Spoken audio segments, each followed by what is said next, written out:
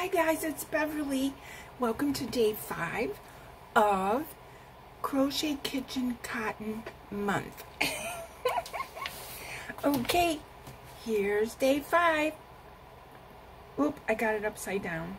Why do I always do upside down? I just always do. Do-do-do, do-do-do, do-do-do, do-do-do. Oop, it's going away. Let's turn it around. Do-do-do, do-do-do. It's a fish. This is a free fish potholder pattern. I love this. I've made this several times, and every time I make it, it sells really fast. So here we go. We have a top fin, and then we have a little fin down here.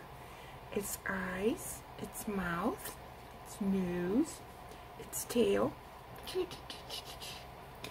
And then on the other side, you make 2 of these, and the black here, you do it as you're making it. The black around is separate, and you make the top fin and the side fin separate. And then I just did embroidery eyes and an embroidery mouth. But I just love this. And see, when you use it, you can just fold it in half and get your hot pans out.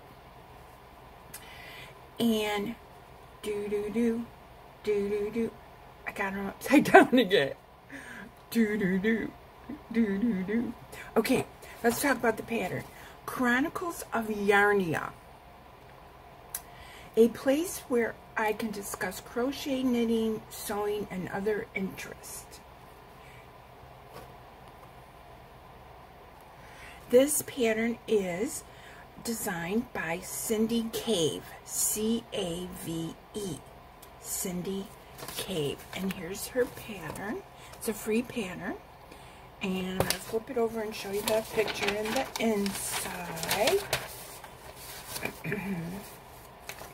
And there is a picture inside.